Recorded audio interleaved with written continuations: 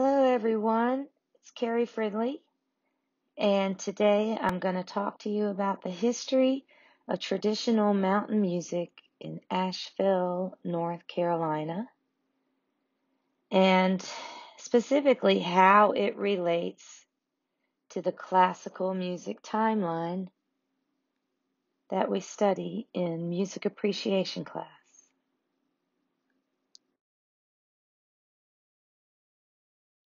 Let's take a look at the first settlers in the mountains. Now, of course, in Asheville, this area was Cherokee land for many years.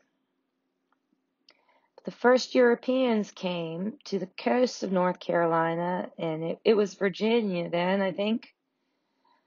They called it Virginia back, and the first settlements were in the early 1700s, and in Virginia, 1600s. So these would be the people that some of them will migrate west. And we are concerned with them because we are thinking, what songs and musical traditions did they bring when they came? So if we look at the 1600s and 1700s, that is Baroque and classical times. And if you think some of these people will be carrying the social traditions of generations before them, they might bring songs and musical traditions that date all the way back to Renaissance and Middle Ages. And in fact, I can tell you that that's true because they've researched the songs that people sing in their families and have found some that go all the way back to medieval times.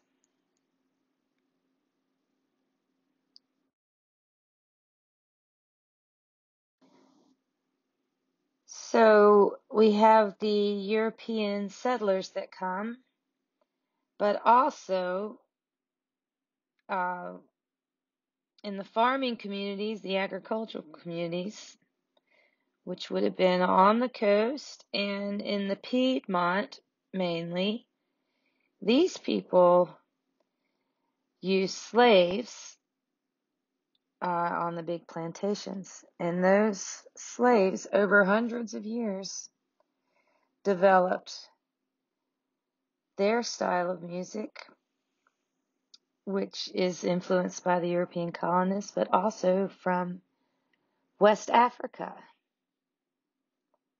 So this is where we get the banjo. Banjo is from Africa. And we also get complex percussive rhythms, call and response songs, and different dance forms. So this is as big a part of the traditional music in the mountains as the European influence. Now, there weren't as many slaves in the mountains, but after the slaves were freed, some elected to move here, and they brought their traditions with them. So here's some images that can show us more about the history of traditional music along the way, and we're going to look at them in more detail.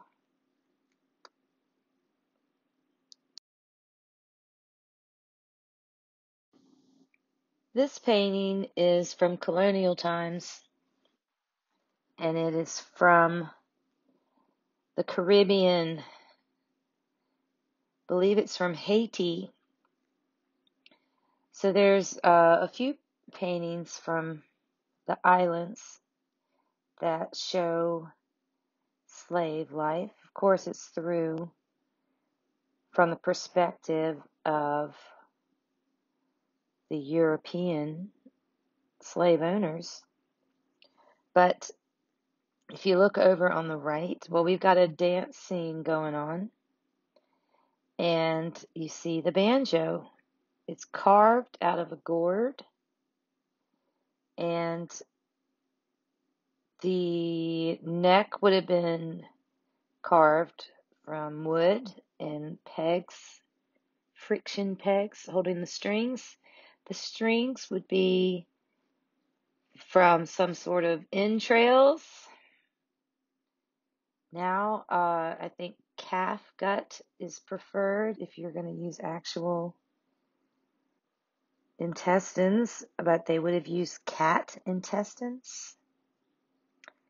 And then there would be a skin head, like a drum, on the white part down near his strumming hand, and that would have been from a cow hide, or around here it'd be a groundhog hide. You see the jugs on the ground, they are instruments too. The jug is kind of like a kazoo. The pitch comes from your body, from your voice, and then you use the jug as an amplifier. You buzz across the top of the jug like you're playing a trombone. And you sing behind it. And it works well for bass notes. I'm not going to try to do that. So, and then you see a drum and sticks, percussion. And this type of music is what you would have heard in the slave communities on the islands. Now, the island slaves were traded with the American slaves, so they would have brought their music to the southern United States as well. We don't have very many pictures from paintings from the southern United States slaves.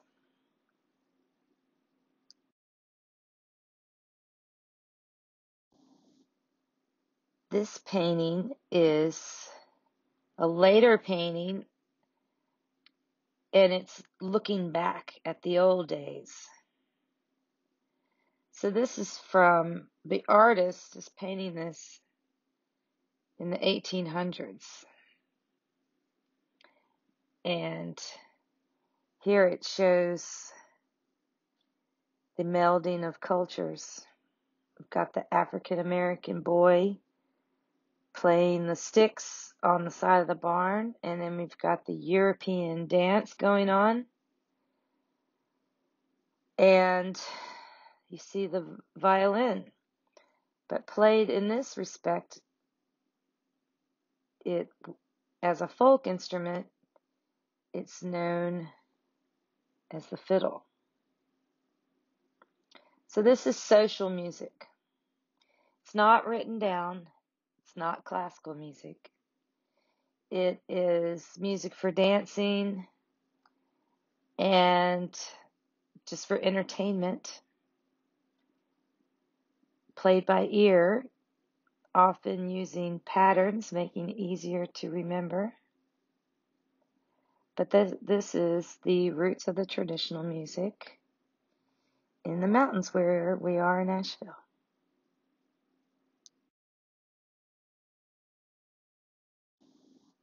Here's a European family from the 1700s, and she has her mandolin. So a mandolin in traditional music was more popular in the early days than the guitar. The guitar didn't become popular till the 1900s, really, for folk music and traditional music. So this woman probably sang songs and accompanied herself on the mandolin. She could have purchased music at the store broadsides, sheet music to learn popular songs, or she may just have learned them by ear and accompanied herself, singing the songs she knew or the songs that people wanted her to sing for entertainment, or maybe to entertain her little girl.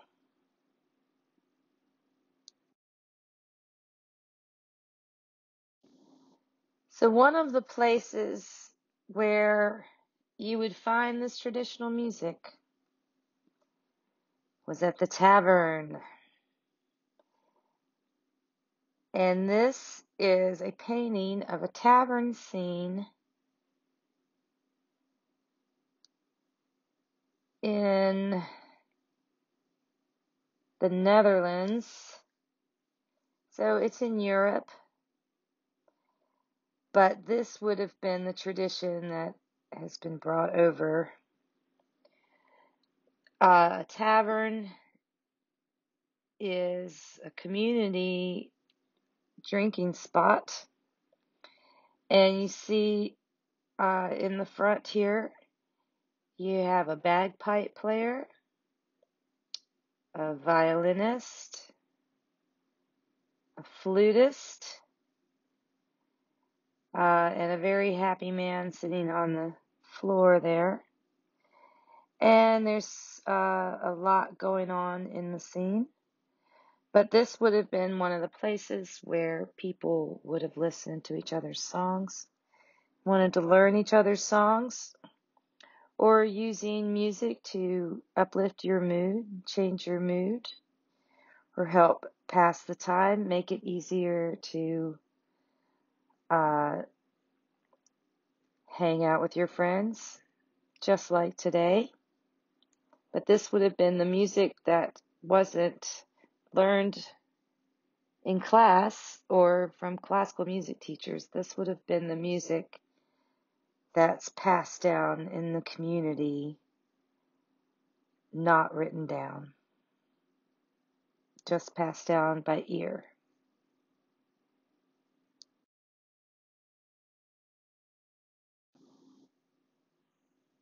So settlers in Asheville,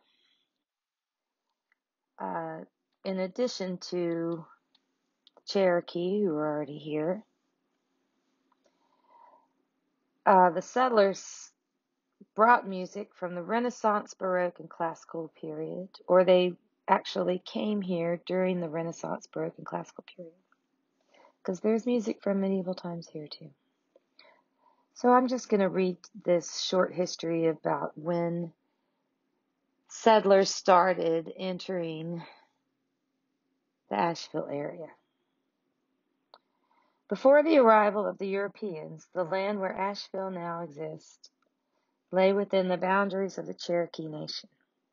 In 1540, Spanish explorer Hernando de Soto came to the area, bringing the first European visitors, along with European diseases, which seriously depleted the native population. The area was used as an open hunting ground until the middle of the 19th century. As early as the 1730s, Ulster Scots, that is, Scots who had lived for a time in Northern Ireland, began making their way southward from Pennsylvania, and their numbers increased in the following decades. Descendants of German families used the same route to locate good lands in the Piedmont, particularly along the Yadkin River. By the end of colonial Governor Arthur Dobbs' term, 1764, North Carolina's estimated population of 130,000 was scattered as far as the Blue Ridge. So the Blue Ridge Mountains, think the Blue Ridge Parkway. So that is us. And I will mention here that Asheville was incorporated as a city in 1791. So there were people around here in 1764, but Asheville as a city became incorporated in 1791.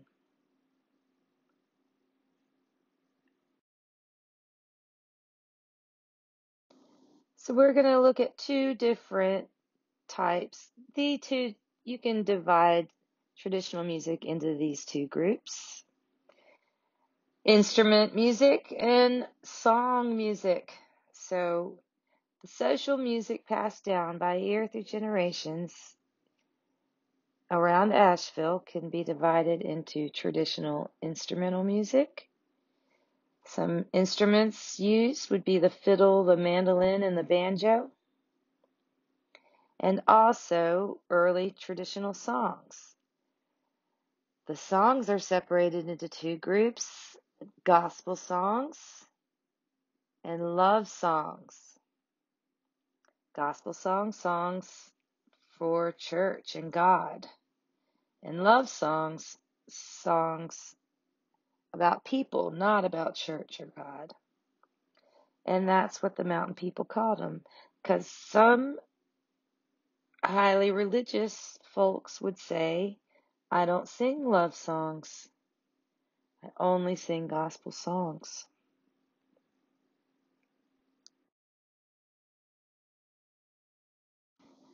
So, where do we find the medieval and Renaissance social music influences?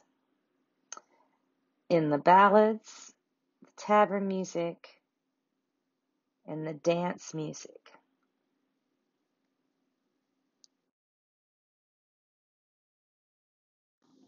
So where we live now is known as a special area for ballads that have early origins from the European settlers coming from Europe. So what is a ballad? Where do they come from? A ballad is a form of verse, often a narrative set to music, so telling a story. Ballads derive from the medieval French chanson, balladier, or ballade, which were originally danced songs. Ballads were particularly characteristic of the popular poetry and song of the British Isles from the later medieval period until the 19th century. They were widely used across Europe and later in Australia, North Africa, North America, and South America.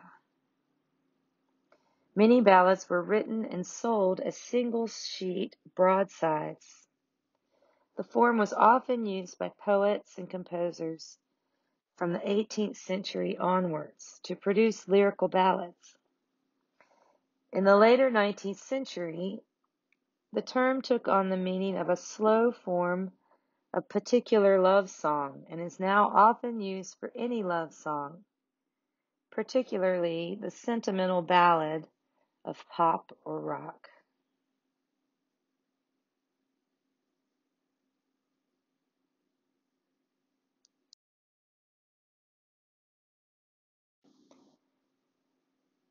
In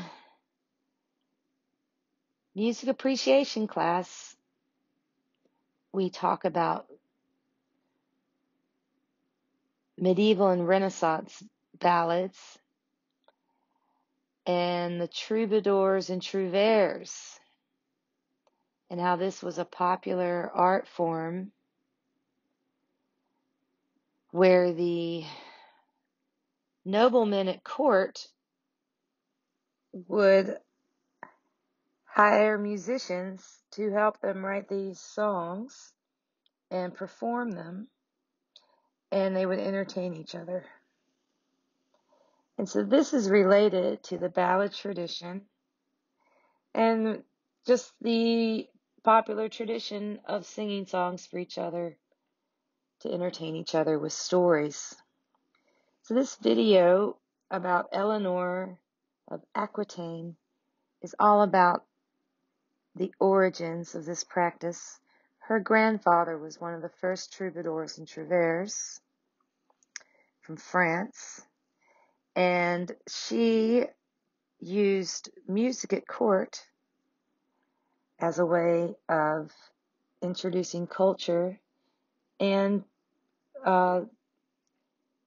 helping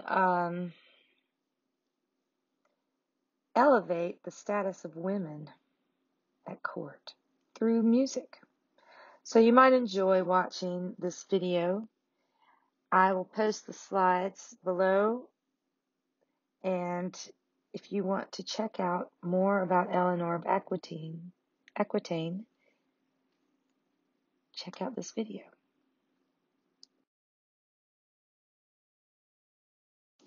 So there's a fascinating history about the ballads in Madison County, North Carolina.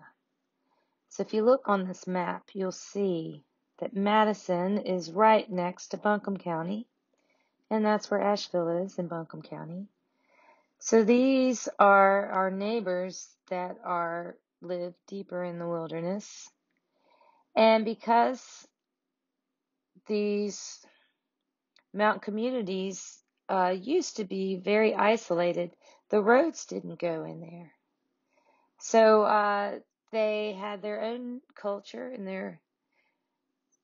their own communities, and they kept these songs part of how they lived, and that's how they've survived. So there is a historical marker about the ballads, and it says English folklorist Cecil Sharp in 1916 collected ballads in the Laurel country. Jane Gentry, who supplied many of the songs, lived here, and that's at a house in Hot Springs. So the ballads had survived there for hundreds of years, and in 1916, a ballad collector from England came, and he found more ballads in Madison County than anywhere else.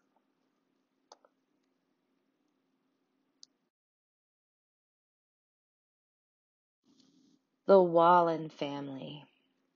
Now, this extensive family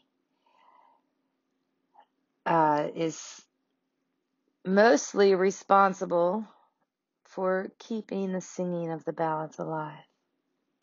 It's an interesting story. The Wallen family is an American family of traditional ballad singers from Madison County, North Carolina. Their repertoire of the Appalachian folk ballads, many of which were rooted in old world ballads traceable to the British Isles, brought them to the attention of folk music enthusiasts during the American folk music revival of the 1960s. Wallen family members have recorded numerous times over a period of nearly 4 decades and have appeared in several independent documentaries.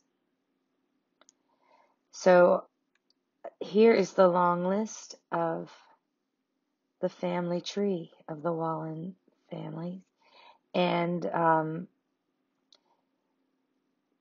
they are either descendants or married to descendants of Hugh Wallen, who lived from 1829 to 1864.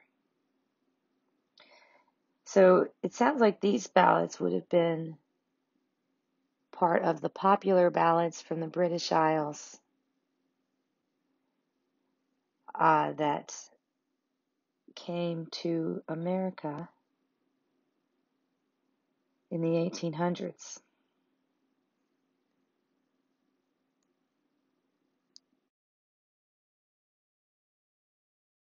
Now there's another chapter of the story that cannot be left out. The Shelton Laurel Massacre. Now the Laurels are different areas in Madison County. So there's Shelton Laurel, there's Sodom Laurel, there's Big Laurel. And in 1863, 13 men and boys suspected of Unionism were killed by Confederate soldiers. Now, I've heard Antelope Phillips tell this story, and his music is featured at the end of this presentation. He says the boys back in the mountains didn't hardly even know anything about the Civil War. They were so isolated. And the Confederate Army came through and took their food that they had stored up for winter to use for the army. And they needed that food to get through the winter. So the men went and stole the food back. And the Confederate soldiers killed them and left all the women to get through the winter without their men and without any food. And this changed the history from then on. The women in the Laurels, very distrustful of outsiders. The women that survived are very strong. And the ballads they sing are about strong women and also about look out for, trust your intuition. There is evil around that you should be scared of and worried about. And that's the subject matter of their ballads. It's just an interesting turn of events for the musical transmission line.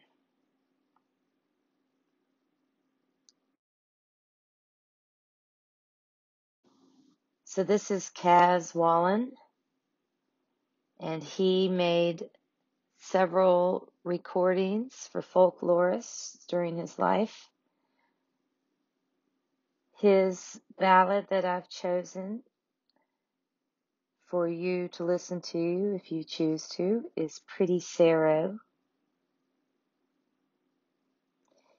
He's the father of Doug and Jack Wallen.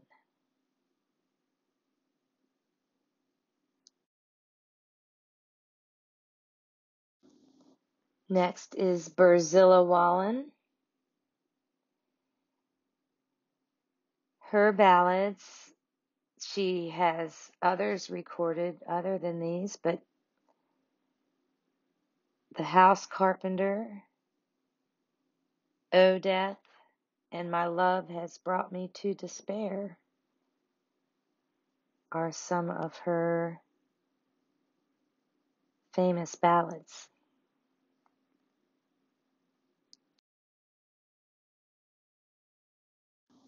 This is Doug and Jack Wallen, the brothers.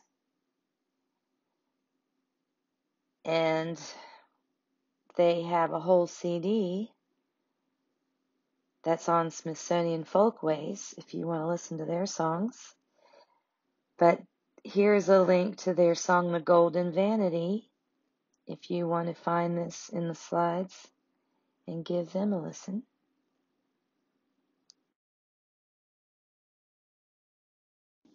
Deli Norton, known as Granny. Her grandchildren and great-grandchildren today learn their songs from Deli Norton. Here's a picture of her when she's younger. Looks like they've been fishing. If you want to listen to one of her songs, you might like My Love Has Brought Me to Despair or Silk Merchant's Daughter.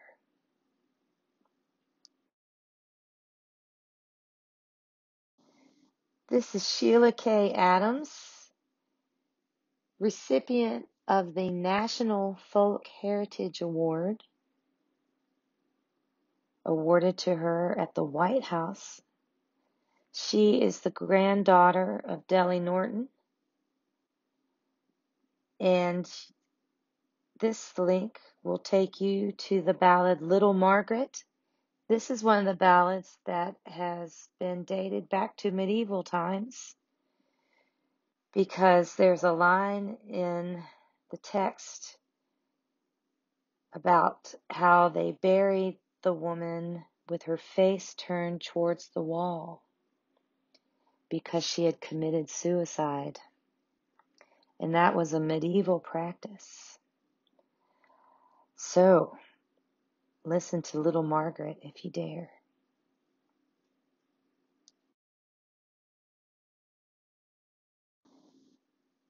Instrumental dance and social music.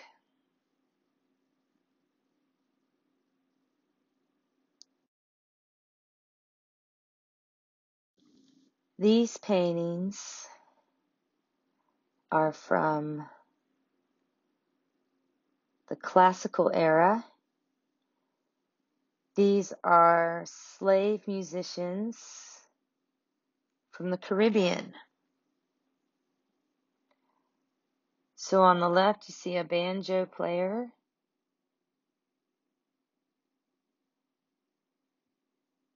The banjo has a skin head on it, friction pegs holding the strings. There's little pieces of bone, and it looks like this banjo is pretty nice. It has metal pieces. You would have to get the blacksmith to make you these brackets to hold the drum tight, and also a metal tail piece. And as I mentioned, the strings would have been some sort of intestines. And on the right, a fiddler playing the violin. The difference between a violin and a fiddle is pretty much the style of music you play on it. The instrument is the same. Sometimes a fiddle will flatten their bridge so they can play two strings at once. So that bridge looks like it's kind of flat, actually, when I look at it. But these are some beautiful paintings, and you can see the instruments and how they would have been played during the 1700s.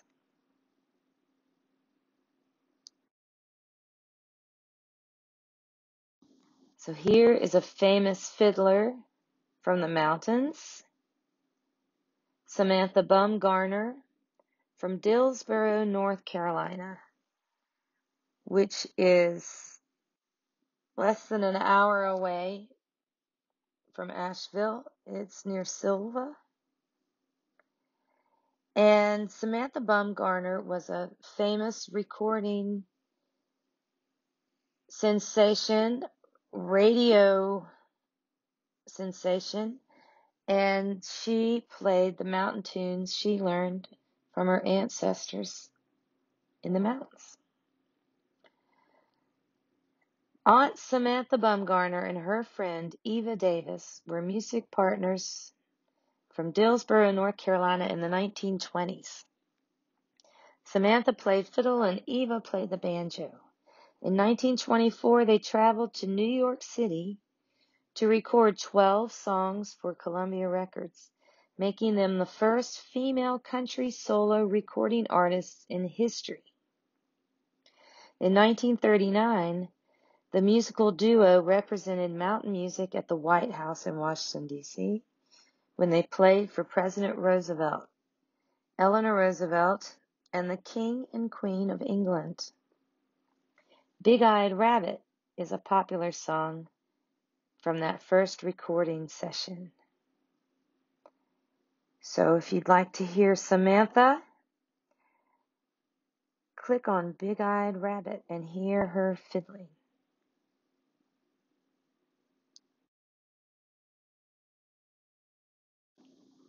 Here's a famous picture of Aunt Samantha Bumgarner and Fiddlin' Bill Hensley.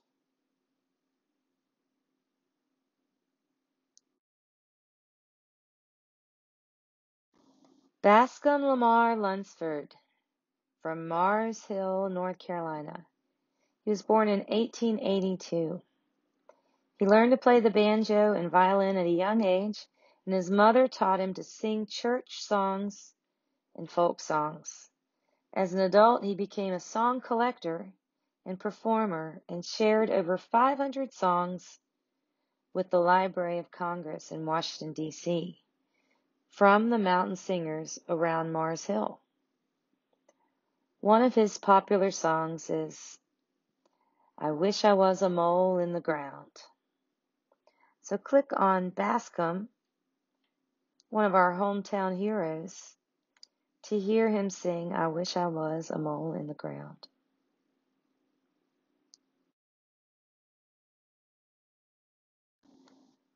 Marcus Martin came from Macon County, but he moved to Buncombe County and brought his lifetime of fiddling to share with our community here. Best remembered for his masterful fiddling, Martin was a multi-instrumentalist playing the banjo, harmonica, and dulcimer. He was also an accomplished traditional ballad singer. He learned much of his repertoire and technique from his father, Rowan Martin, a fiddler who, he reminisced in later years, could play the sweetest you ever heard. Martin grew up in a farming family, but over the years he tried his hand at many different professions. When he was a young man, he worked for a dry goods company, filed saws for loggers, and was the postmaster of the community of Rodo.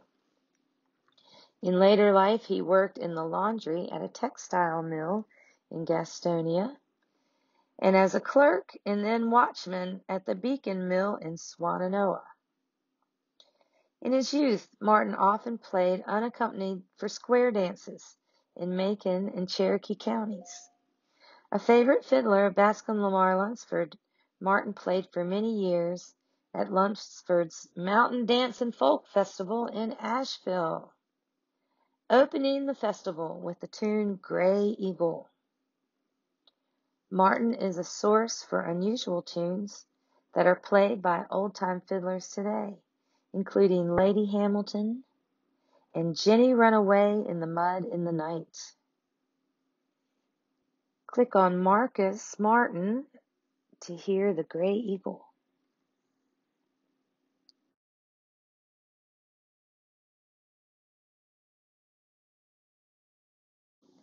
So there are descendants of these musicians and also musicians in the communities that still play the old style of traditional music. And two of the ballad singers are Donna Ray Norton and Melanie Adams. Melanie Adams' mother is Sheila Kay Adams, who I mentioned had the National Folk Heritage Award. And so they are both direct descendants of the Wallen family ballad singers.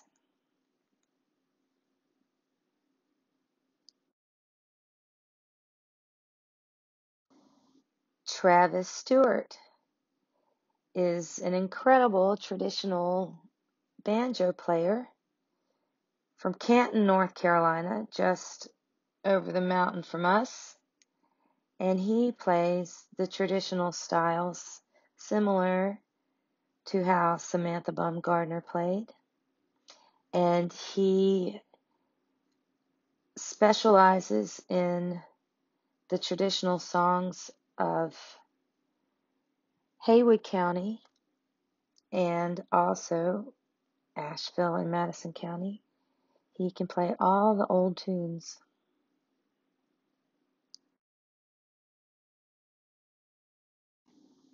Arvil Freeman from Maggie Valley, North Carolina. Fiddler extraordinaire. nationally acclaimed recording artist. He was the leader of the host band of the downtown Shindig on the Green, the traditional music gathering that happens in the summer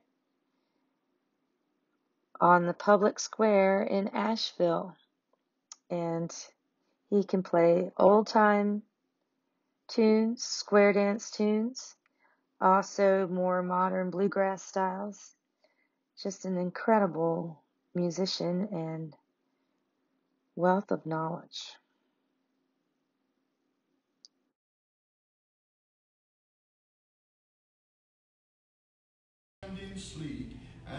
Antelope Phillips, ballad singer from Mars Hill, North Carolina.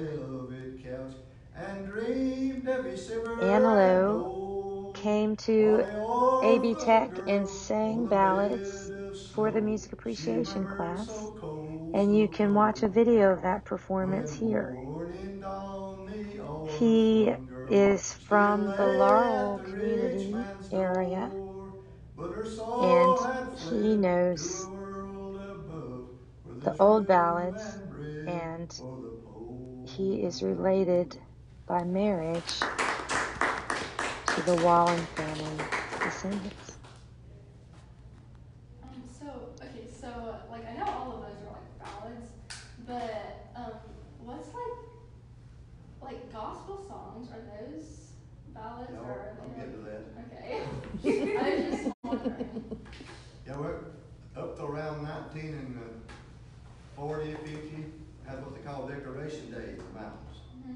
Oh People yeah, come yeah. from all around, and most of the people put their cemeteries on the mountain because of superstition. They want to get their dead as far away from them as possible. And they didn't know anything about rabies, diphtheria, smallpox. They thought maybe that germ would still exist, and so they sort of a superstitious. They all dug the grave 6 feet deep. Right. Thought that germ couldn't escape. Yeah. So that the mountain, like one cemetery they have there Sunday in May, and another second Sunday in July, and so on.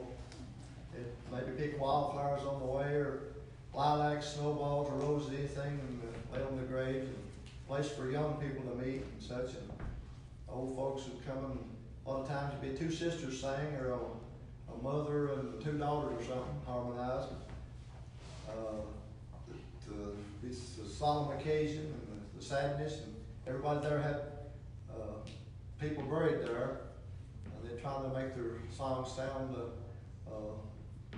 long and emotional as they could. About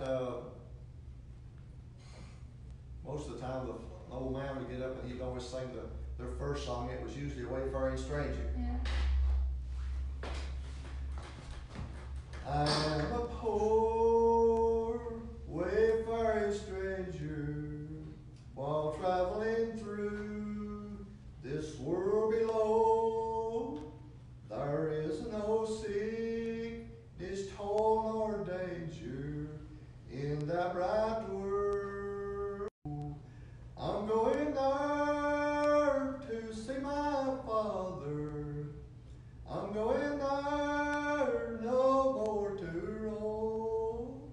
I'm just going over Jordan. I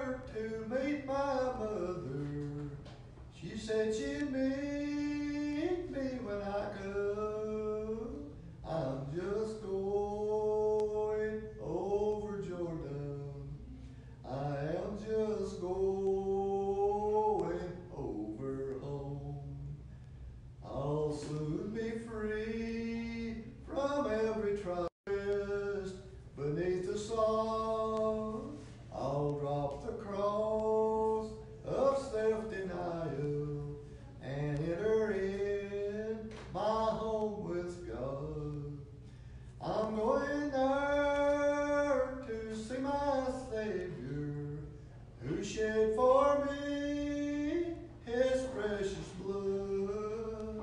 I'm just going over Jordan. I am just going over home.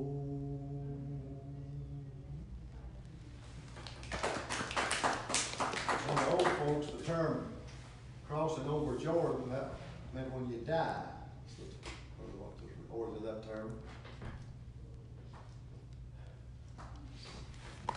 This song's about this woman. She went, a lot of people, they leave home in their younger years and get off and job hunting and marry and maybe never come back to visit their old family cemeteries for maybe 50 or 60 years. This woman come back to the mountain. She's hunting for her dad's grave, and they got a kind of briar back in Appalachia, and they get 30 or 40 feet long, big as your thumb, and it'll tangle and mangle, and you can't get through it.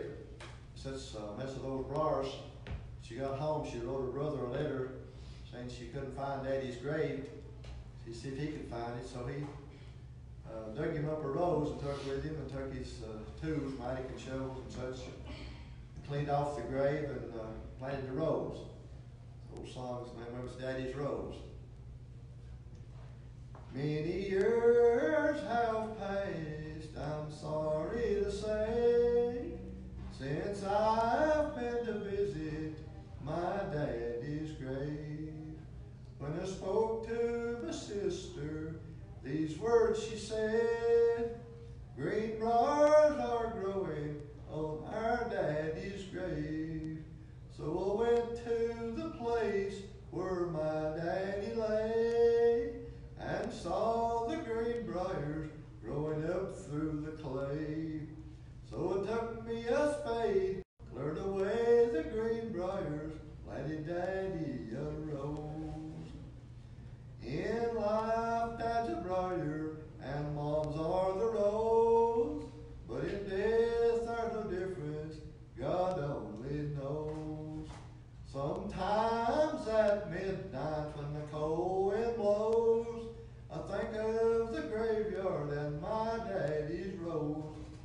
So I go to the place where my daddy lay and saw the green briars growing up through the clay. So it took me a spade and it took me a hoe, cleared away the green briars, planted Daddy a rose. I long for the springtime when the rose will bloom and cast its shadow on my daddy's tomb. So listen, good people, do these words I say. Keep the green briars off of your daddy's grave. So I went to the place and saw the green briars growing up through the clay. So it took me a spade and it took me a hoe, cleared away the green briars, planted Daddy a rose. Psalm 50 occasion people going to the decorations. Now, since the 50s, they've changed it now to homecomings. It's called. People assemble at the churches. And you have a potluck, and it's the best thing ever. We do it every October. 5 more minutes, so maybe one more good one. I'll play. What do you recommend? I can play. Oh.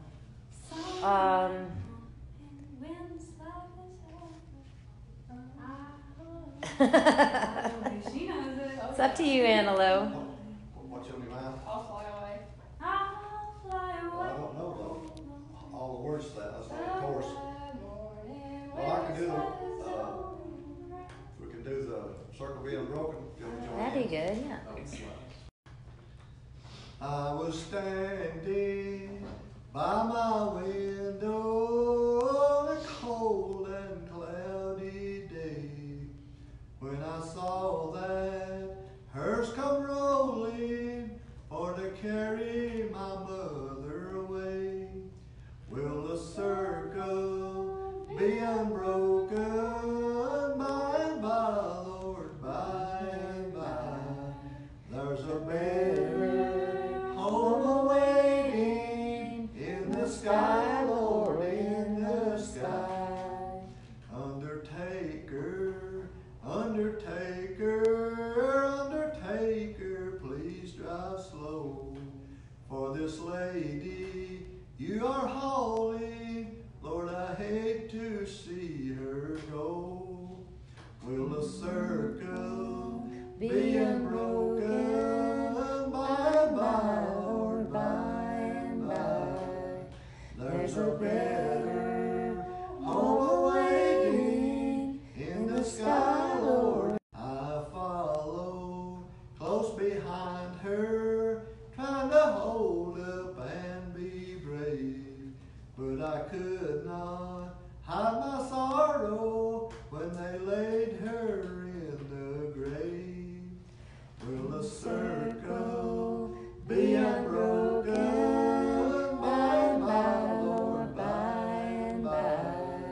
There's a better home awaiting in the sky, Lord, in the sky. I went back home, my home was lonely, since my mother, she was gone. My little brothers and sisters are crying, what a home so sad and alone.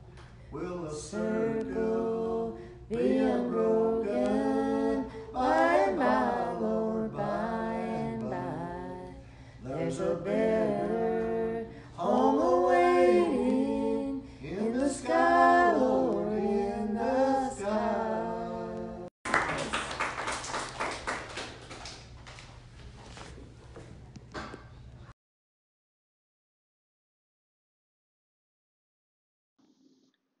The Junior Appalachian Musicians.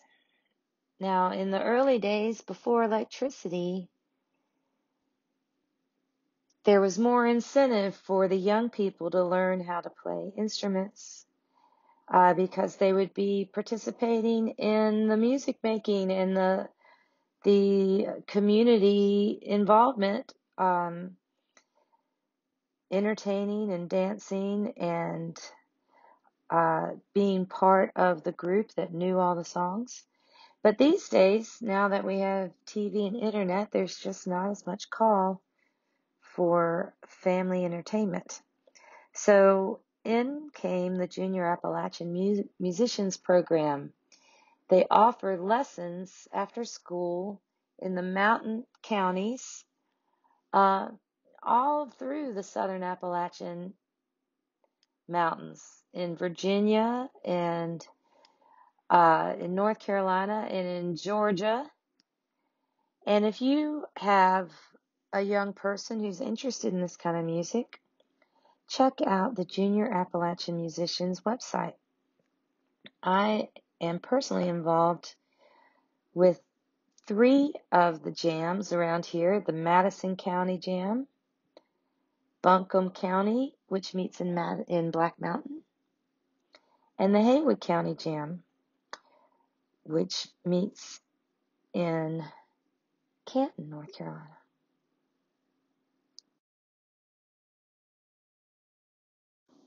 And this concludes our video about traditional music in Western North Carolina. I hope you'll check out some of the recordings that I've listed for you. And thank you for taking an interest in traditional mountain music.